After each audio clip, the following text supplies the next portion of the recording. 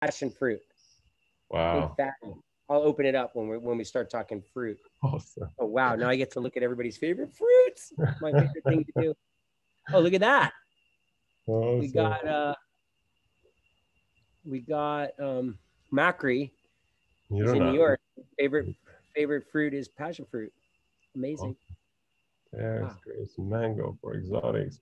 Horia, hey Horia, nice to see your face. Awesome.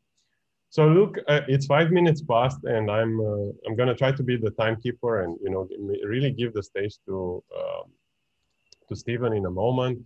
But let me walk you through the introduction, how Stephen and I met, and then I'll give the mic over to him.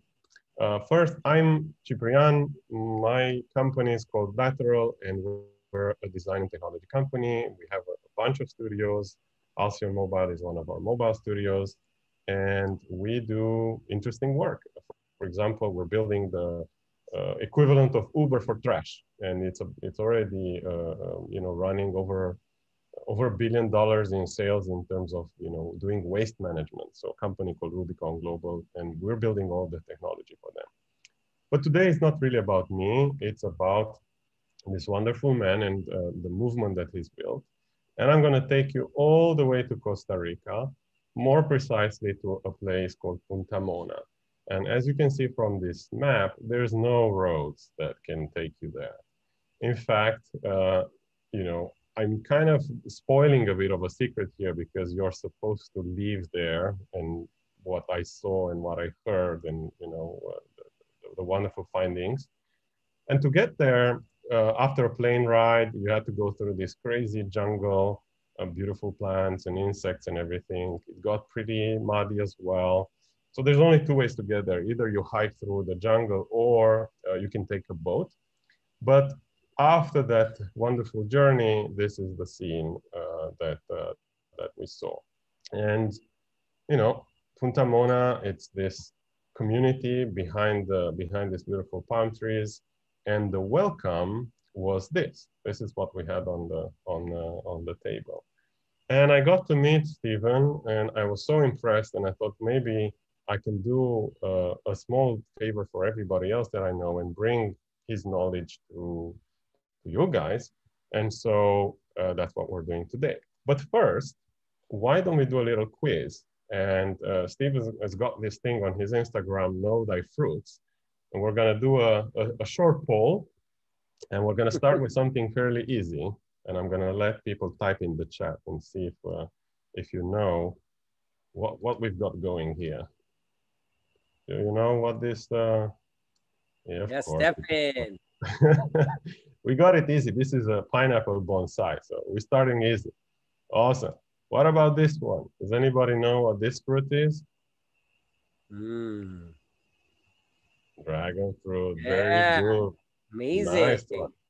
Very nice. Okay, let's take it up a notch. What about this one? Cocoa. Very good. Very good. Impressive. Impressive. Okay, next one. What about this one? You've got Steven holding a massive fruit above his head. Jackfruit. Yeah, Jackfruit. fun. Yeah, nice one. Excellent. What about this one? Got Steven here again. Durian, durian. Some people have traveled a lot. It's one of the stinkiest Mm. fruits. Kind of a quiet Hey, taste. hey, hey, easy. I'm Stinky offended. is negative. If something's stinky, does it just smell strong, or is that a negative connotation? It's actually an amazing fruit. I think Okay, there's okay, some okay. there's um, I think there's probably people who love it and people who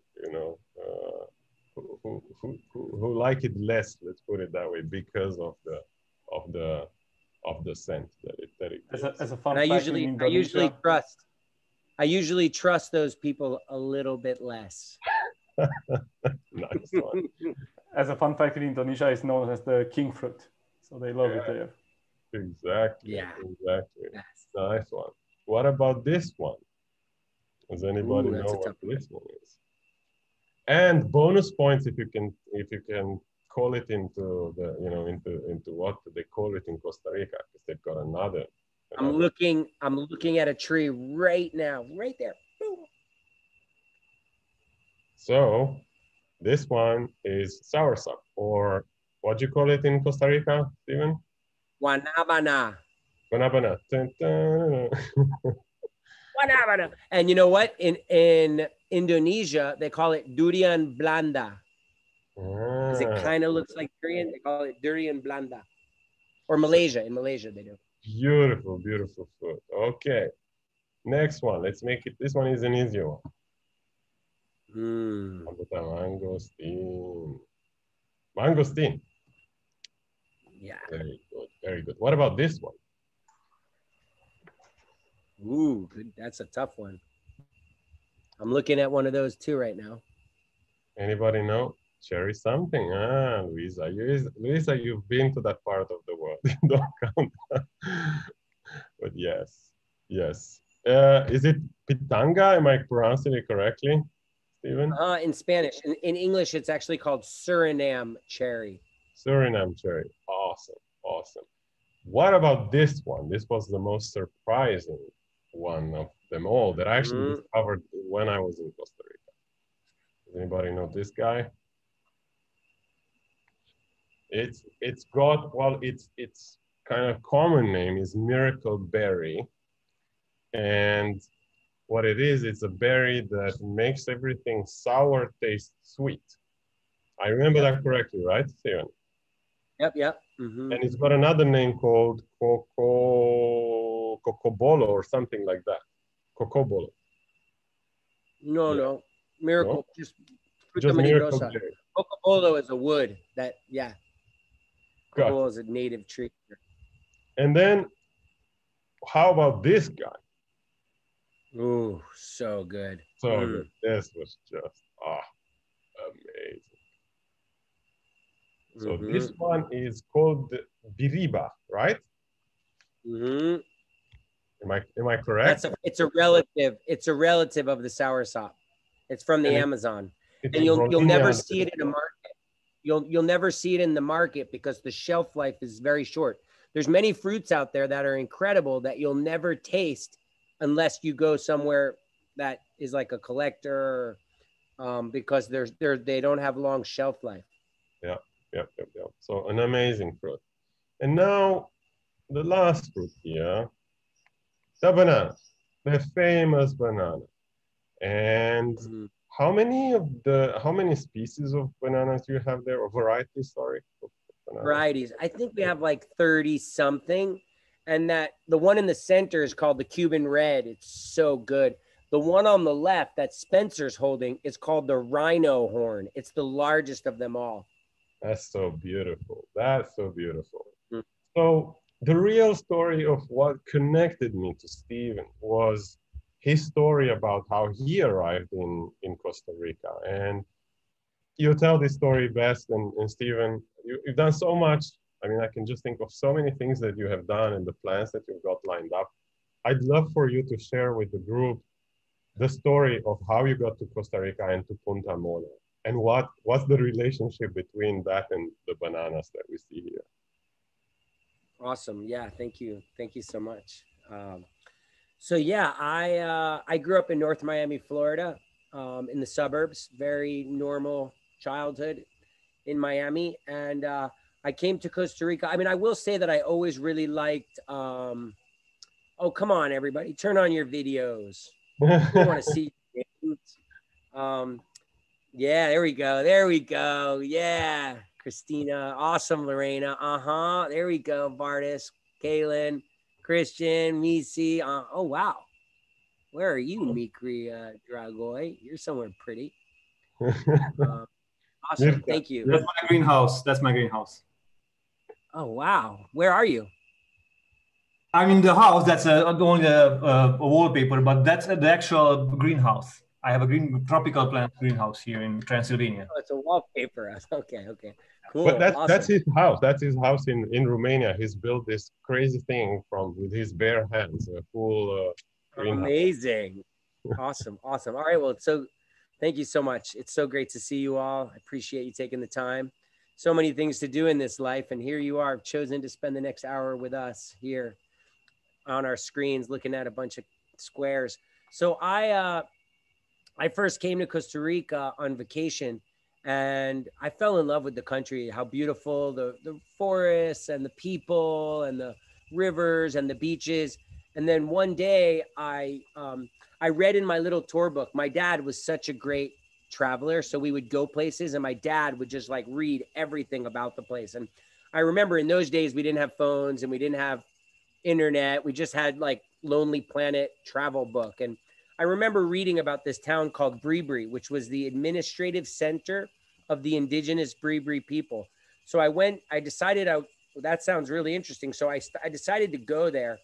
And meanwhile, I'm like cruising through the forest, and there's these little like thatch indigenous huts and beautiful indigenous children selling fruit on the side of the road. And it all just felt so beautiful. And then as I'm meandering through the forest, all of a sudden I come around this corner, and as far as my eye could see were banana plantations. And I remember just being like what's happened? What is this? And I don't know what inspired me, but I decided there was like a little dirt road that went right through the plantation, and I decided to drive in. And I'm driving through the plantation, and meanwhile, I don't know if you've ever seen them, they put these big blue plastic bags laden with chemical over the bananas. And here I am driving, and it's just like endless bananas, just endless everything. It looked, it was almost like being in a factory, but agricultural factory. It felt so sick. And then all of a sudden, out of the corner of my eye, this plane comes with a big stream of smoke behind it. I literally thought the plane was going to crash because it was flying so low.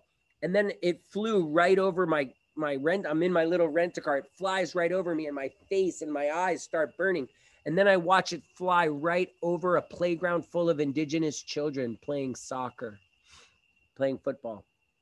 And it was kind of like pulling the emergency brake on my life. How could this be happening? These beautiful indigenous people that have literally treated the earth like it's an extension of their bodies for centuries. Like, how can this be happening? And who's responsible? When you don't like something, often we don't really look at ourselves. We just want to point. Is it Monsanto? Is it Costa Rican government? Is it Chiquita Brands? Is it Dole? Is it Del Monte? Who is it? Who can I point at? When really what I realized, it was me. I was slicing those bananas into my cereal my whole childhood.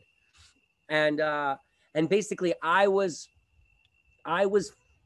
voting for that kind of thing to happen. And so I kept driving, and then all of a sudden this like metal like cable thing came down in front of my car. So I'm just sitting in my little air conditioned rent-a-car with my pretty girlfriend, and I'm sitting there in the car, and then all of a sudden big bunches of bananas start going along the cable in front of me. So I'm just kind of like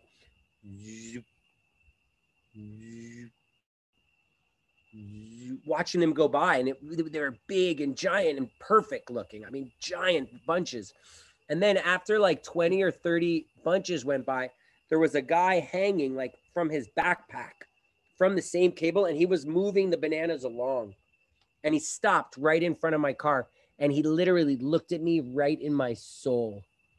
And it might have been 15 or 20 seconds, but it felt like 15 or 20 million years. And I almost felt like somebody took me like in a slingshot, my little body, and shot me up into the space. And from far away, I could just see this planet, this big blue and green planet spinning. And it all just seemed so perfect and so beautiful. And from far, it seems that way. And then, looking a little closer, what the hell was going on there, and who was responsible? So, I mean, it was just kind of like, I felt like I got woken from deep slumber, where like I never even knew things like this were happening. I never even knew that it was possible that we could be so terrible to nature and to the ecosystems, to the rainforest. But also, how can we be treating these people this way, these beautiful indigenous people, spraying them with neurotoxic chemicals so we can have cheap, flawless looking bananas? Most of the chemicals that get sprayed or is a fungicide, just so the banana doesn't get these little brown marks on it. It's not even for the taste or for the fruit. It's just kind of a full aesthetic reality. And so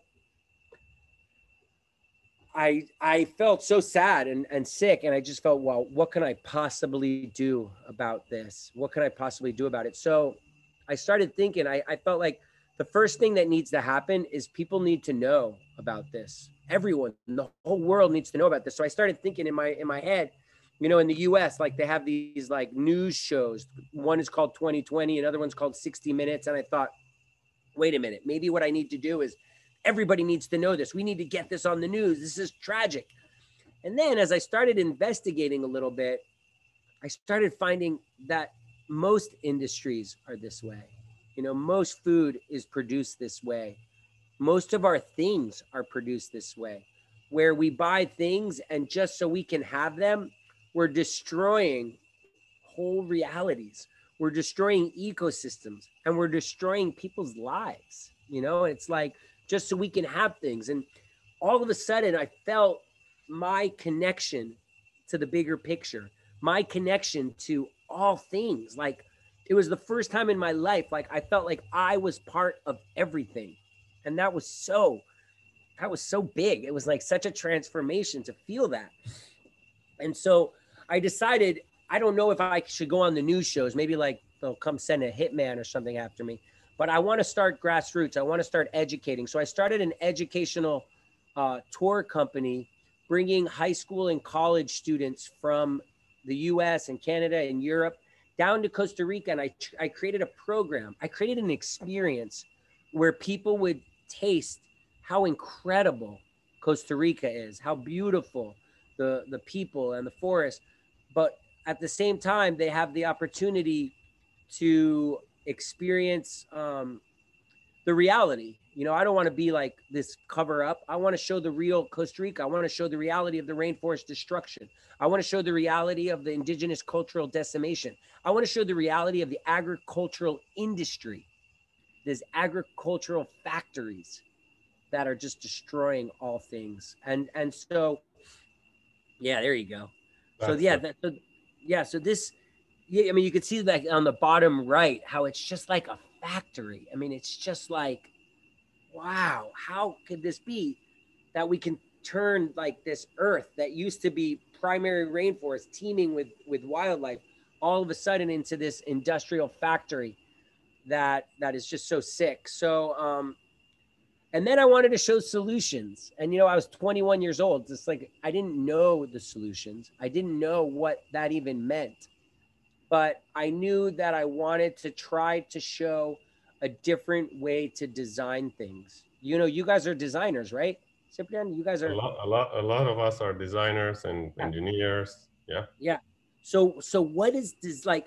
We can design technology to create garbage Uber projects, or we can design, you know, t-shirts, or we can design like little things that go inside these little boxes that make our phones work. But who's designing our reality? Who's designing our cities? Who's designing our towns? And what I started to realize that there's so much into this design. There's the physical design, like, you know, how are we going to set up the roads, and how are we going to move around the water, and how are we going to deal with wastewater, and where is the electricity going to get made, and how is it going to get distributed? You know, so there's the whole, and then food, where's our food going to come from? And so there's the physical design, but then there's a whole other flip to the design. There's the socioeconomic design. And that's where Punta Mona came about, as a kind of like as an experiment of design. You know, it's like, and can we actually live where our food is coming from? Like, why is it that we live over here and our food comes from all the way over here? And it's just like, who is the mastermind behind all this? And how can we start getting involved in that design? And so Punta Mona is, it started as 30 acres, and you can see it there. It's kind of at that point beyond those waves right there. A little bit to the left, like see where it like juts out, that point, that's where it starts. A little bit more right there. Yeah, that's where it starts. And so we started to design, and we started to build our buildings from fallen trees that were already on the ground. Like we milled them right there in the forest. In fact, I can show some pictures of the buildings. Maybe, how about this? Yeah, so we started building. All the wood came from fallen trees, and we started farming and growing things. And we started, you know, we were off the grid. There's no road to get there, so we had to figure out.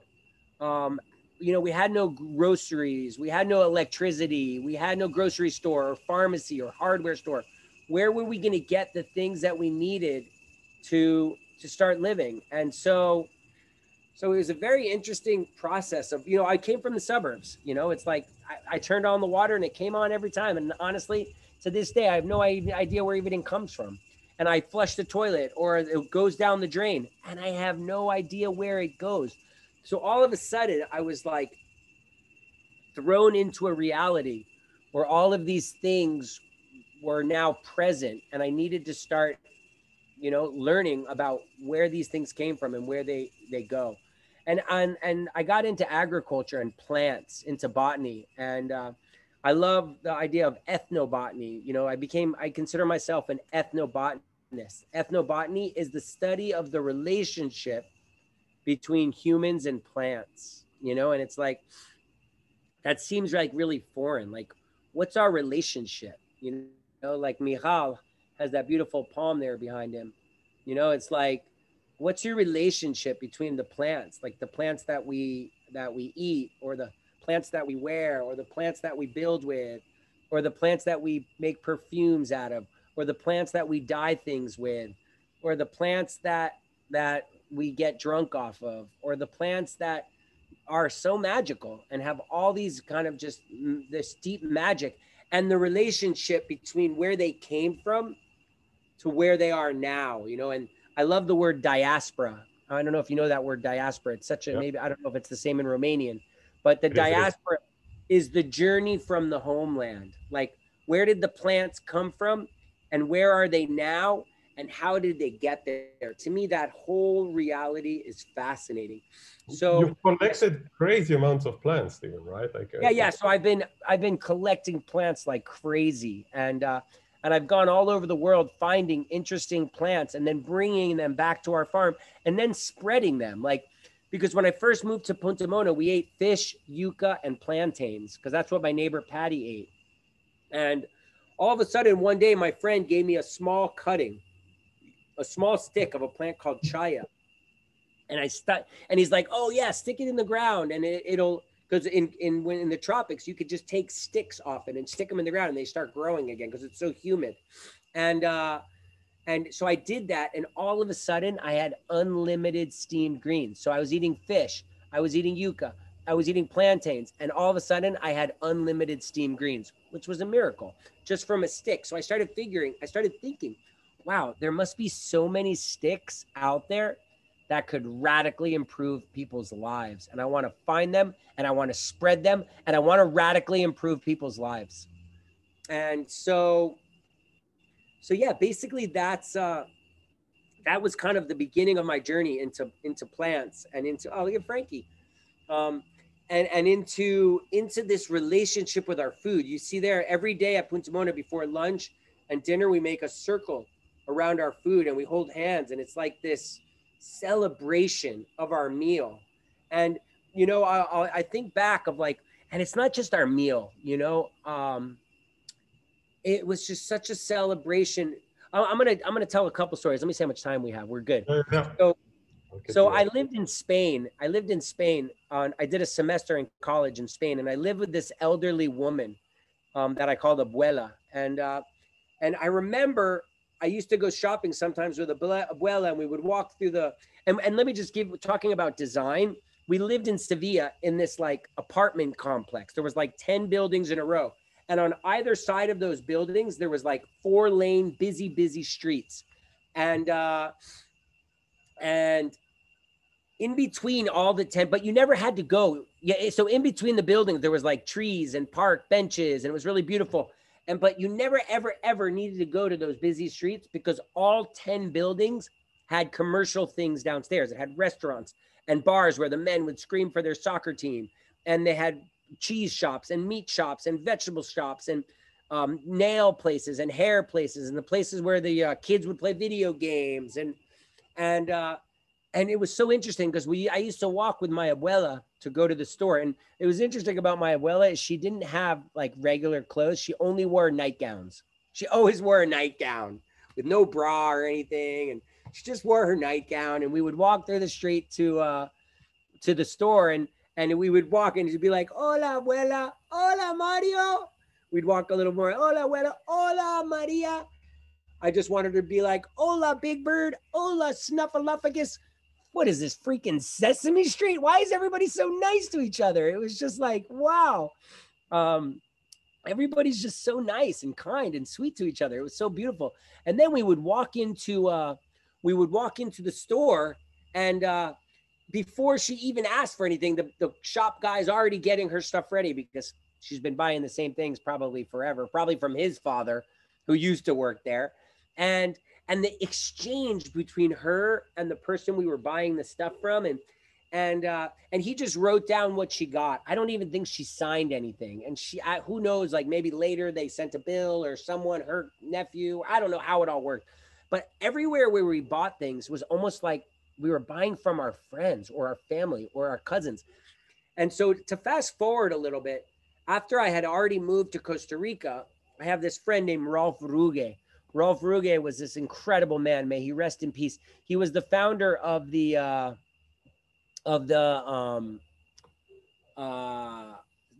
Feria Verde, which was, it's like the best organic market in Central and South America. It's this epic market.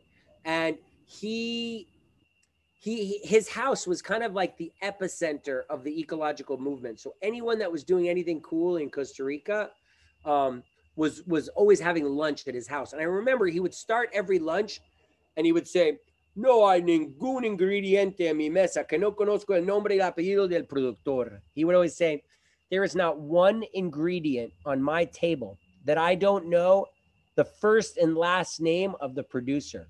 And then he would start to like introduce all the different ingredients on his table. He was the tortillas were grown by Leonor Gomez, and the corn was grown by him, and his wife Esmeralda would make the tortillas. And then and that salad, the cucumbers and the tomatoes, they came from Julio Dominguez and from Finca Sueños. And he would just go around the table introducing us to the food as if it were like all a bunch of friends, and just this relationship and this frequency, because food carries so much more than the nutritional facts say. There's so much more to our food than what the scientists could label. Like, oh, there's carbohydrates and there's protein, but there's magic. And the scientists haven't even been able to measure that magic. And so that was such a profound, and I know, and I'm sure all of us, we want to live in a world where we support ecosystems. We want to live in a world where we support people and make people's lives better. Like, how can I move through the world so that all that I buy and all that I do and all that I touch makes the world better and improves people's lives? Because, you know, it's like, no matter what we do in our lives, like, what do we leave behind? It doesn't matter how much money you made or how much property you own or how much, you know, it's like, what do you leave behind? And how many people's lives can we make better? So after many years at Punta Mona, we were really, it was kind of like a training ground and practice into permaculture. And so permaculture is an ecological design philosophy. And Robert, I see your question. I will get to it. Permaculture is a ecological design philosophy. And, you know, it's not a farming technique. A lot of people think, oh, a permaculture farming. No, permaculture is not a farming technique. It is really just, it's more than anything, it's a philosophy. And it's a philosophy that measures energy. And there's a word, a permaculture term that I love. It's called EROI. I'll put it in here. Energy return on energy invested. Yeah, good job, Zifran. It's energy returned on energy invested. And it's like, we're constantly doing that, you know, as like the CEO of a company, you're seeing like, okay, I'm paying, this department is spending this much money. What are they producing, you know? And it's not like in a selfish way, but even in every relationship, like every relationship you have, I'm sure all of you, raise your hand. I want to see you raise your hand if you're sometimes in relationships that feel like they're a negative Eroi, that like you give and give and give, but you don't really feel like you're receiving. And it's not like a selfish thing to feel that way. Like you need to feel reciprocal, you know, because over time you can do it for a while, but over time it's going to collapse. So, so I got into permaculture and I started thinking, you know, Punta Mona is an amazing place to teach people, and it's a great school, but I want to do more. I want, you know, my parents are getting older. I want to have children. Like, how can we design the way things are? How can we design our villages and design our towns and design our cities? You know, and you know, it's a lot harder to fix up a house, an already built old house. It's a lot harder than building new. So it's like, and I know that with the bureaucracy and the red tape to deal with like city laws and city commissions, you're going to spend all of your energy, remember Eroi, dealing with coding and permitting and, you know, but maybe we could just start fresh. Maybe we could start taking raw land and redesigning. So in 2005, my dad had just retired from 35 years of as being a dentist. And we decided we were going to start developments, and we basically made a criteria, and our criteria included like, first of all, you know, anytime you want to do something, it's really important to create a criteria so that you can get there direct, you know. So the criteria for for the land that we wanted to start this communities on was basically, I knew I wanted to be in Costa Rica because I love it here. I mean, it's just incredible. Costa Rica has no army. They don't spend money on an army, which to me is such a beautiful thing. So all that money can go to education and can go to more important things. So, you know, really supporting, you know, your people. Costa Rica also has the largest middle class in Central America, which I think that's one of our goals, is we want to bridge the gap between the have and the have-nots. How can we create it so everybody has? You know, what does that look like on a macro scale? And then I knew I wanted to be closer to San Jose, you know, because like the journey to Punta Mona, as Ciprian said, it's a journey. And so I started thinking, okay, I want to be within 1 hour of the airport in San Jose. Okay. Then I want to be between 400 and 700 meters above sea level. I like that range because it's kind of on an edge. In permaculture, we talk about edge. So it's low enough where we could still grow a lot of the tropical fruits, but it's high enough so it's a little cooler so we can grow a lot of the vegetables. And it's a beautiful climate to live. Like, I wish you could feel the climate right now here. I mean, it is delicious, like just incredible. And so the next thing I knew, I wanted to be able to lie on a big hot boulder and take in the sun until I'm so hot that then I can roll into the crystal clear river and drink the water. Awesome. I mean, come on, this is our dream. Like, we can make the criteria whatever we want. When you're dreaming, like, even if you're looking for a husband or you're looking for a boyfriend or a girlfriend, like, what's your criteria? The clearer you get on your criteria, the easier it is to find whatever it is you seek. So just remember that when thinking about criteria. And then the last thing about the criteria is we wanted to find land that was already destroyed. Ciprian, I don't know if you could go to Google. If you want to go to Google Earth, it's always an interesting thing, and put La Ecovilla in Google Earth. That's always a really fun. Oh, look where you are. Hey, Fort Lauderdale. It's always a really interesting, and then hit the satellite. And move a little bit to the left because you moved. Do it again because I think you moved away from it.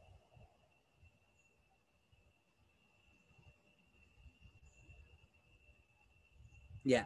So basically we found that we raised some money. We raised a couple $1 million and we bought this property that's 17 hectares. And if you put your cursor right to the left side, the house that's the farthest to the left with the green roof. See right now, a little lower, right there. That's where I'm sitting right now. And so we bought the land, and that's where I'm sitting right now. Like, can you see me? Wait, I'm waving. Can you see me? And so this property is 17 hectares, and there's 45 families from 22 countries living here. And we started a school that has over 40 children from all these different countries. And if you look right in the center, on the bottom center above that blue roof, you see a little circle, a little lower, no, a little lower, right there. Yeah, that's our communal garden. So instead of having a golf course and tennis courts, we have a giant communal garden. So every Saturday we get big baskets of food.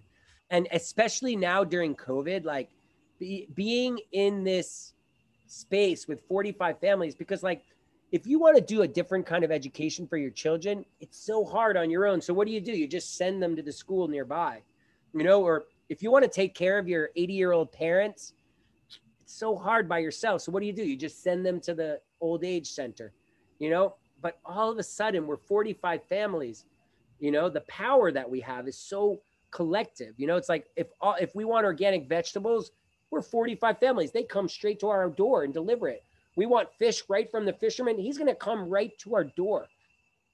We want anything. It gets delivered to our door. You want a massage? No problem. We have massage therapists coming in. It's all on WhatsApp. Like I'm in 40 different WhatsApp groups, whether I want organic cashews or I want coconut milk, or, you know, everything gets delivered to the door because we're so many people. And so one thing we realize as great, and I guess the last thing I want to say is like about that is like, being a developer. Now let's zoom out a little bit, Ciprian. This is going to be very interesting. Zoom out a little bit. Look, first of all, look at the green in Ecovilla. Like this looked like the land around it. Look at all the clearings and the pasture. It's all cattle. This was a cattle pasture. Look at it now. And being developers, does being a developer in its essence mean we have to come in and destroy the land? What if, because we're developing, just because we're developing it, we're radically improving it? Imagine that. Right now, developers destroy land. Imagine if by developing it, by coming in and developing it, we make the land better. So, Ciprian, zoom out a little bit more. Now, right next to my house, you see, no, go a little closer. Alegria is this whole big land. So 3 years ago, we bought the property next door, which is 70 hectares, right when Ciprian came here. A little bit higher. If you zoom in, you can even see the cool garden there. A little higher. Go up a little bit. Up. No, not in. Up. Like move the whole, yeah, that down. See, you can see the garden there and the little dome there a little higher. Up off of Ecovilla. You can see right there. You can kind of see the garden. And yeah, that right there, exactly. And we bought the property, and the first thing we did is we started planting hundreds of fruit trees and native trees, and we started this epic garden. And we said, you know, it's like we're only limited. Our dreams are only limited by how big we dream. And we said, yeah, let's make a big mandala, and let's make a Fibonacci spiral garden coming off of it. And so we created this epic garden. I was like, yeah, and then let's throw a 20-meter dome right in there, right in the center. And so now, boom, you know, from idea to dream unfolded. And so now these gardens are pumping food. And it's the first thing we did. And they're like, oh yeah, well, let's build a yoga deck right there above the garden, looking down on the garden. So you could do yoga and you could like look over the most incredible garden. And so that's basically what's happened now. You can see the dome on that picture on the right from the yoga deck. It's overlooking the garden. And we always knew at Ecovilla there wasn't enough people living there. You know, we had, 45 families, but what happens in the end with 45 families is you don't have enough 12-year-olds, or you don't have enough people that are into kickboxing, or, it's like we needed more critical mass. We didn't have enough people to open a store, a health food store, or a restaurant. So with Alegria, now it's 140 more lots. And about on July 10th, 2000, wow, it's windy. On July 10th, 2000 and 2020, a fine gentleman by the name of Zac Efron came here to visit us, and we filmed a TV show together, and it's called Down to Earth, and it was the #1 show on Netflix for 10 days internationally, like globally. It was the #1 show. If you haven't seen it, check it out. I'll throw it in the Down to Earth episode 3. He went to 7 countries, and he came to Costa Rica, and he chose me to be his guide here. And it's unbelievable what happened. Like in the last 6 months, nearly 6,000 people have reached out to us wanting to be a part of what we're doing. So this is happening. So exciting. Like just absolutely like, I just, right before this call that we're doing now, I was on a Zoom call with the Alegria team, and the roads are going in, and the fiber optic internet is going in, and it's just happening like right now. Like I actually, as I'm here, I hear the machines up the road just making it happen. And it's a pretty aggressive time, like making roads and stuff. And then also just by chance, the same, can you hear it? Lightly. Yeah, they're breaking rocks right now that are in the roads. At the same time this happened, I was like, wow. Oh, one other thing that I did in 2010, I started a festival here in Costa Rica called Envision Festival. I'm one of the co-founders. And last year, 2020, 2 weeks before the pandemic, we had 10,000 people dancing and learning and celebrating and breathing together, praying for a different world. And so all of these things, all of what we're doing is we want to redesign the world, and we want to train people to be ready for that world.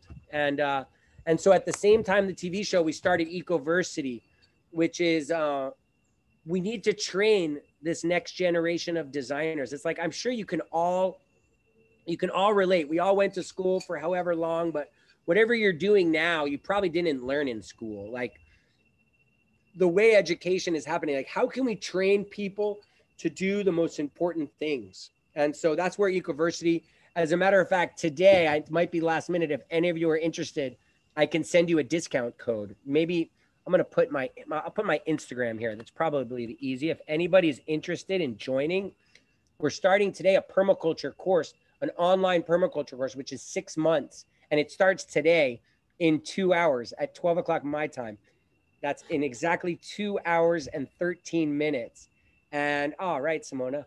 And it's in the most incredible, it's a 6-month course. We meet twice a week for an hour and a half. And don't take the course unless you're ready to have your entire scope and lenses of life radically shifted. I teach it with my friend Penny Livingston, who has been at this for 40 years. She's incredible. She's from Northern California. And together we have just some of the most beautiful guests that come on our class, and just the community that gets formed. You know, often so many of us feel like the outcast in our friends, or we have the outcast of our family because we're kind of freaky, we're a little different. All of a sudden you're in a room with all these people that are dreaming of a different kind of world, and all of a sudden you feel like so relieved that you're no longer alone. And so the last thing I wanted to share, and maybe we can open up to a few questions, is all of this. I was driving in Florida in my dad's Prius one day, and he had Sirius radio, and I was listening to this like TED radio. And so as I was listening, I realized that there was this guy talking about climate change. And what does this even mean, climate change? Like, you know, what can we even do about climate change? Oh, if I bring my cloth bag to the supermarket, am I going to be helping the polar bears? Or we feel so alone and so scared. And this is so radical. And who's the leader? Who's the climate change leader? Is it Al Gore? Is it Greta? Like, what the hell are we going to do about it? So I started thinking about all the projects. You know, I have to say, I feel like a lot of the things I'm doing are really doing great things. Like people are really waking up, and we're creating incredible places for people to live.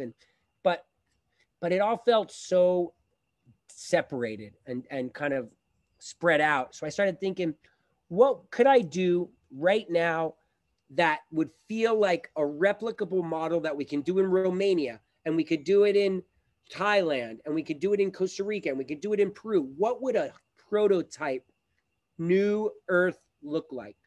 And how big is it? So I started thinking, and it hit me right then in the car that day. I want to do it on 1,000 hectares. 1,000 hectares is 2,400 acres. And then I was sitting with Yuval, Ciprian. I was sitting with Yuval, and Yuval was like, no, don't do 1,000. Do 1,001. So you can do 1, 1, and a sideways infinity sign. And Right. and so 1,001 is kind of like the macro umbrella project. And it comes down to redesigning the earth 1,001 hectares at a time, merging conservation, reforestation, regenerative agriculture, community, and event space, and education. So that's kind of what's happening. So right here where I'm sitting, we're sitting on 17 hectares. Up the street is Tacotal, where human lives. That project is 25 hectares. Alegria is 70 hectares. Right now, we're trying to close right now on a property above, that's 108 hectares. This Saturday, I'm meeting with a guy, very wealthy guy from San Jose that owns 550 hectares. And all 1,001, it's a percentage breakdown. So what would we do with 1,001 hectares? Well, my vision is, remember, where do we start? We start with criteria. And my criteria for the land is it already needs to be radically deforested. Why? Because we want to come in and we want to regenerate it. And so the breakdown of the land is ideally there's like between 5 and 15% existing forest. And we want to conserve that, radically conserve it. And then between 35 and 40%, that's 350 or 400 hectares, we want to reforest. Now, there's big nonprofits talking about reforesting, but I haven't seen many places where they're reforesting 400 hectares. We want to do it right here, right now in Costa Rica.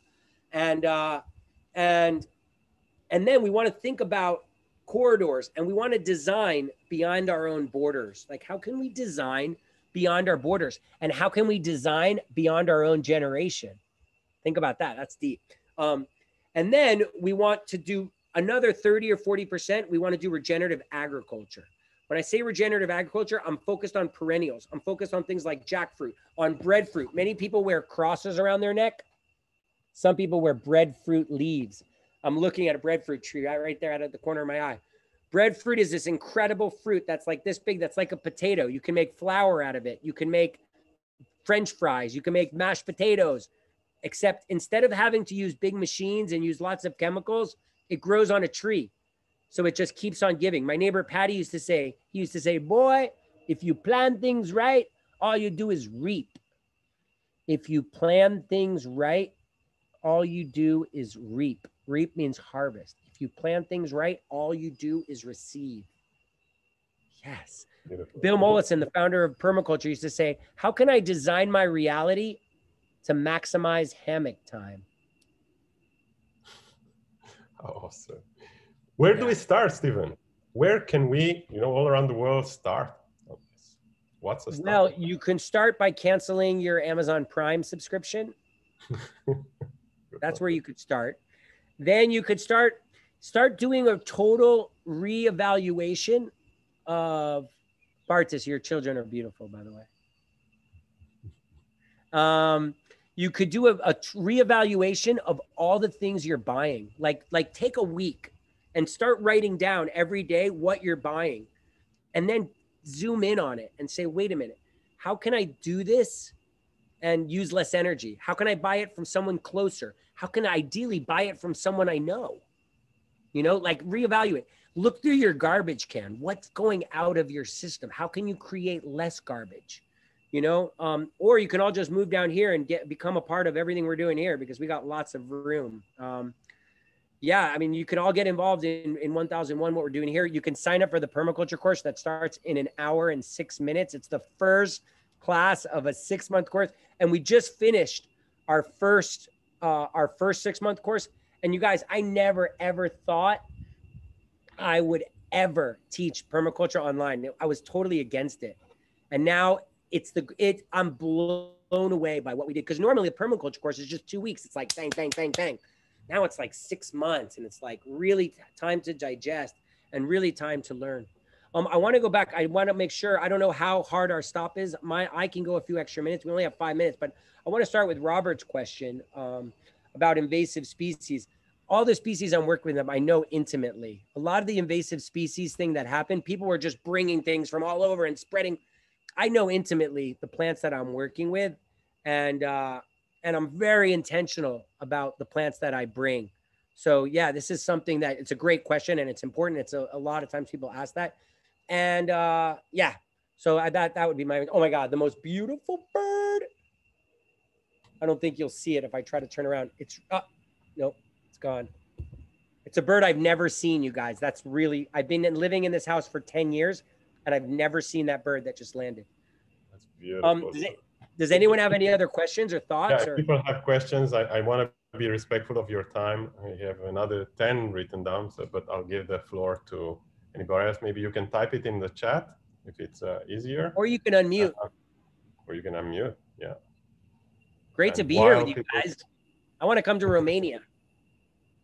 Yes, we'd love to show you around. What's been your biggest struggle, Stephen, in doing all of this phenomenal work? I think in the past, like, I think the whole financial reality, I mean, you have to understand is most of the places that are teaching and doing these important things are usually like underfunded hippie projects, like real, like super hippie projects. And often hippies are good at doing certain things, but they're really bad at dealing with money and also asking for money. And so I think that was always a challenge. And I think for the first time now, like, it's just kind of happening where people are just surrounding us and wanting to get involved because it makes sense. And what's so crazy is that it doesn't even only make sense for the planet, but it also makes sense. Like, these things are like, how can we create businesses that really hit that triple bottom line? Oh, you know what? Your dad has this. Yeah, your dad has this 3P thing, right? Yeah, I mean, profit, people, planet. How can we create businesses that merge all of those things? You know what? I don't even know if it's ready, but this is hot off the press. Last week, I went to this indigenous community that is living so horribly. Like, they were ex-banana plantation workers, and because they didn't really have the right papers, they got totally screwed out of their like severance pay. They got fired, and they're living in like houses that are falling down. So one place that we could do something is we just started a GoFundMe. I'm going to ask if it's already up, the thing. We're trying right now to create a bigger video and project around this community of indigenous people that live right here that got totally screwed by Del Monte. Del Monte, I don't know if you have it in Romania. It's like, it's one of the biggest banana companies, and they're disgusting. And what they've done to these people is so awful. So next week, we're sending a whole video crew, and we just started a GoFundMe. I'm asking for the GoFundMe. I actually just got it in my, it's like just hot off the press, because we're trying to do it next week. Like, it's so radical. Like, it's amazing. There's all these nonprofits out there, but you know, it's like where things really get, where things really happen is, there it is. All right. Is grassroots, like people on the ground doing things. Let me look at some of these questions. What would you recommend someone living in I'm trying to find the link so I can throw it in there. Oh my God, here we go. I got it. I'm going to send it. Ciprian, I'm going to send it to you because I have it in my phone. I'll send it to your WhatsApp. If you sure thing. I'll send it to everybody. That would be so awesome. We just started, like, it's not even finished the page yet.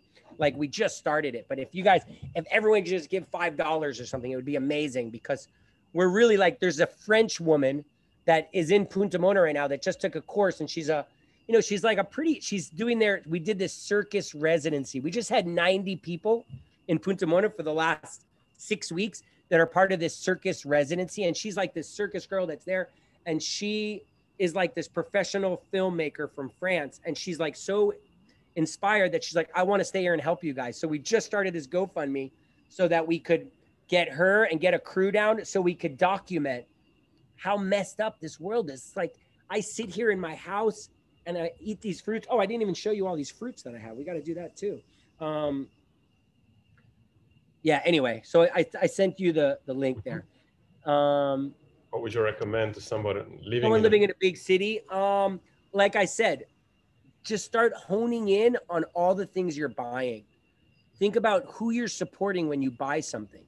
Maybe it's going to cost a little bit more if you buy it from somebody that's making it locally, but everything you're buying, you could be gentler and kinder. Like, how can you, and support people that you know? Like, it's so amazing. Like, one example, everybody gives Christmas gifts, and I was like, listen, my friend Human, who lives up the street, he's the most unbelievable musician. His songs are so powerful and incredible. I recommend, right, Luisa? I recommend, rather than buying something on Amazon for your friends for Christmas, buy your friend's CD for them. Like, support your friends. It's a win-win. So that's what I would recommend, and then, if you want to get more macro, like, maybe join like the other thing I would do, knock on your neighbor's door, especially if you don't know them, and introduce yourself and see if there's any way you could support them. Awesome. So radical, like, oh my God, it's like, knock on your neighbor's door. Hello, my name is Steven. I'm your neighbor and I care about you. And if there's anything I can do, that's radical. That's like transformational. These are little things. You could join your local government, like, go get a meeting with the mayor. Like, if you see things that it's not that hard to meet the mayor. Write down things that you don't like, come up with, and come together with a group of neighbors and figure out possible solutions, and then go meet with the mayor, and start getting involved in local politics. One last question, if you'd be kind to take. Yeah, of course. How can we transform the cities we live in? And so it's kind of a similar question. It's a similar question, but I honestly, like, from my heart, I support everyone that's doing amazing things in, it's so funny. I just got a notice that I have a call with the film girl from France right after this to talk about, I can't wait to tell her. Cyprian, make sure you share the GoFundMe link. Absolutely. No, maybe in the chat, it'd be awesome. Or wherever, maybe in your company thing. Anybody that's here, it would be awesome. You guys, this is like hot off the press. Like, it's literally like, we decided last night, one of our interns made the GoFundMe, and we're like, next week, like, I just went there last week, and it brought everything full circle. Like, this whole thing started for me in the banana plantation. And then last week I found myself in the banana plantation, and here I am, like, it's in Spanish, the GoFundMe. Oh, we got to change that. Yeah. So we just decided, like, we're going to do something about it. When you don't like something, don't just endure it. You know the word endure? How you say that in Romanian? Endure. Endura. Yeah, don't just akingra it. Like, change it, analyze it, come together in a group and fix it. Like, that's the problem with humanity, is we've just become so numb. We've become so numb to this old ways of doing things, like, and the old way things are. And we've just accepted it. Don't accept it anymore.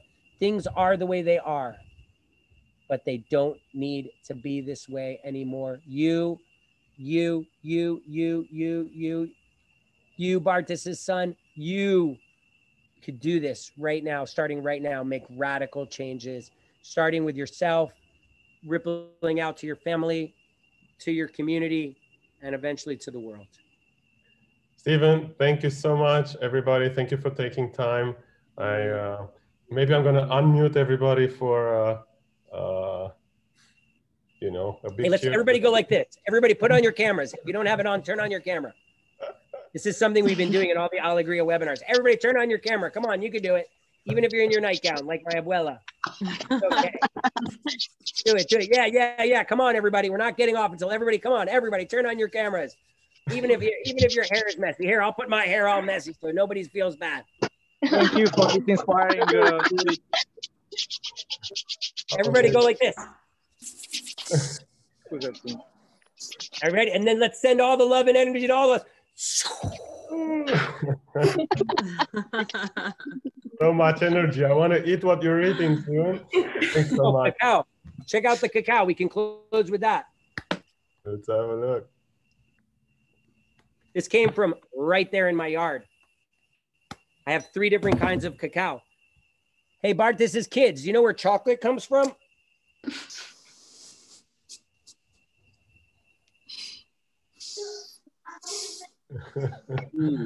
Awesome.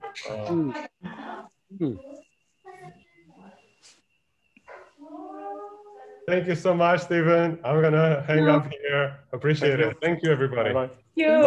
Thank you. Thank you. Thank you. Thank you. Bye. Bye. See you soon. Everybody go to Punta Mona and to all the websites. University. Bye. Thanks. Ecovilla.